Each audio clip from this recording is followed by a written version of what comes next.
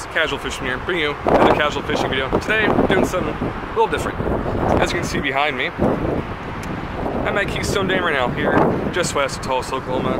And the goal today is hopefully catch some big stripers. But, you know, as the Arkansas River mission went, you never really know what you might catch here. Actually, I guess this is the Arkansas River, so I guess we can technically are another Arkansas River mission, but I would consider this a Keystone Dam mission. But like I said, hoping for stripers, but in all reality, you can catch anything here. Gar, carp, catfish, stripers, spoonbill technically, but it's very unlikely.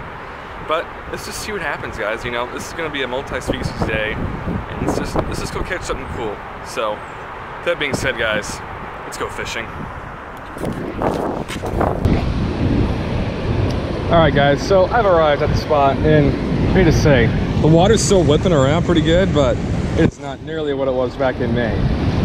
Now actually, I think what I'll do is here, I'm going to show a clip from, I just saw, there's like a big thing of bait fish right here.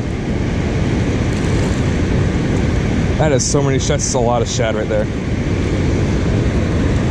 It's a lot of shad. Okay, that's a good, like I need to get in the water. But as I was saying, I'm going to show you guys a clip from back in May about how flooded this place was back in. It's pretty incredible, but I will warn you guys, it is filmed on a phone, so it's not going to be the best quality.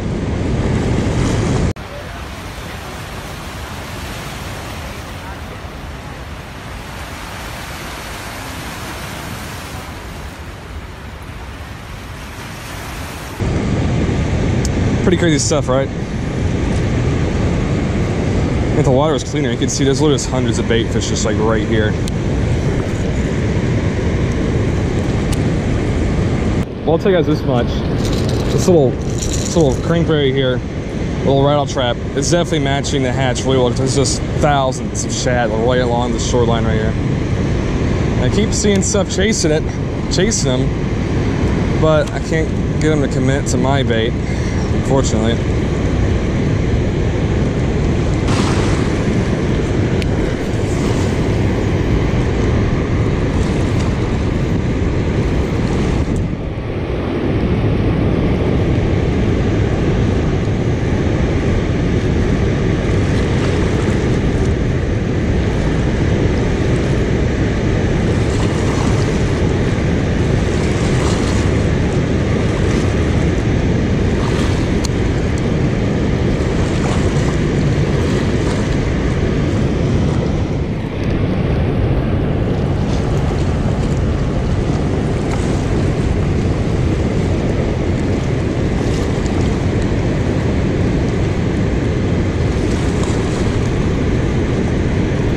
Fish on? Yeah, I do. Oh boy. Oh, I lost it. No. That felt good. Oh, it's a gar. No way. I had a gar on. Oh, man.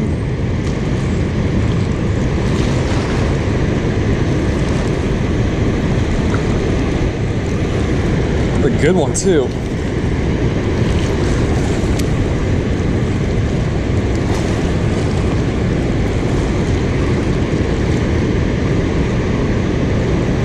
Problem with gars, they're so hard to hook onto because of the way their mouth is shaped. You have to have like very certain types of baits so you don't have any hope. So I'm not really surprised that came off, but man, you know, just shot up upstream. I was like, what?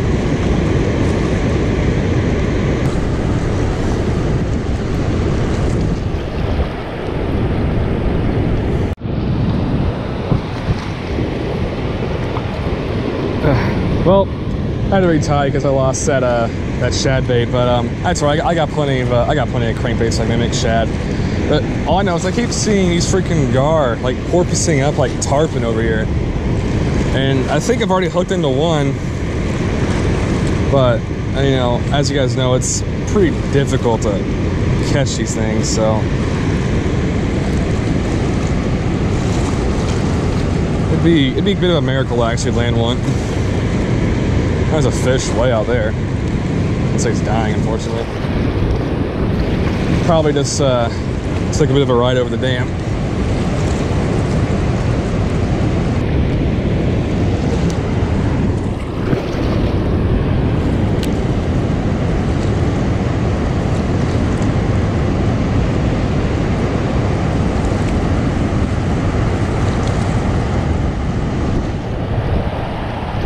Fish. Oh boy. Got those rocks. Oh, it's a gar. Oh, it broke me off. Crap. Oh, that's a big gar.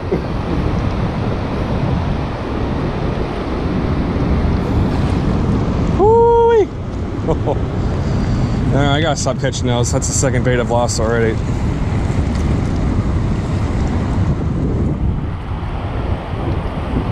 Get off my face. Oh, that's entered in the rush. Man, that thing pulled.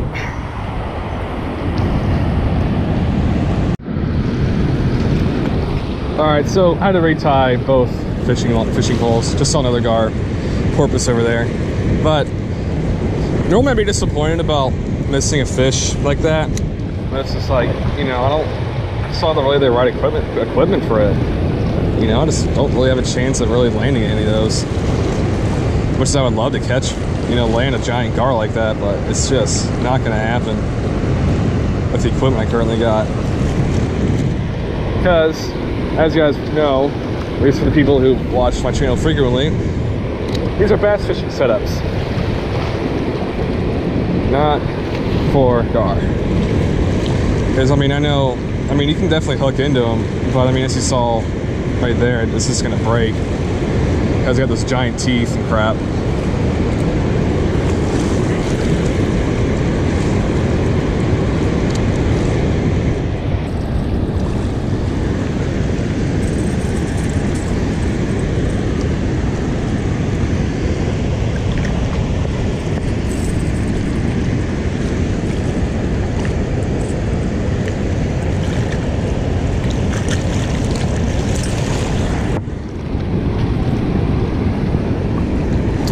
I don't think I'm the only one that's ever gotten stuck there.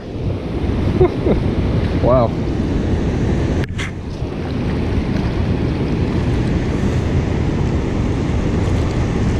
Well, don't know how, but got that crap out.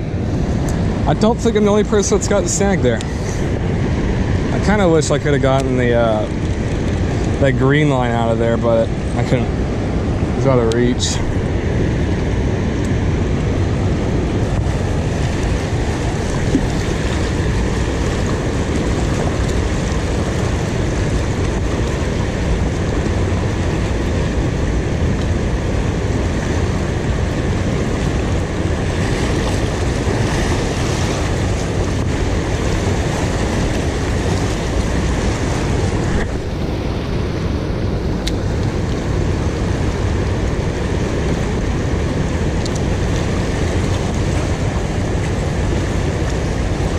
Gar right there.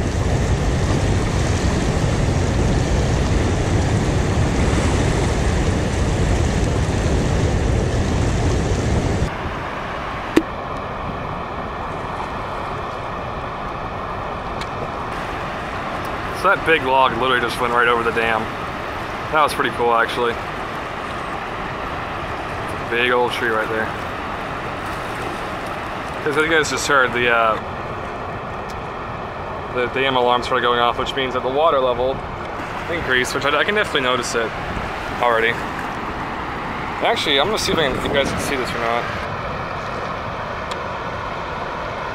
But right there along the shoreline is just full of shad, and just hundreds, maybe even thousands of them. No luck as of late when it comes to fish bites, but we're gonna keep going. So we'll see how it goes. Here's one last shot at the log. Alright, see if we can catch some fish. Alright guys, so decided to call it a day. I got places to go, things to do, and it's getting pretty hot outside, and I haven't gotten a bite in at least an hour and a half, so don't really see much of a point in sticking around. But despite the fact that I didn't catch anything today, still a lot of fun. Coming into today, I had never hooked into a gar, ever, and I managed to do it at least twice today for sure. Of course, wasn't able to land either one of them, but I just didn't really have the right equipment for either one of them, so not entirely surprised by that. A little disappointed, but you know what?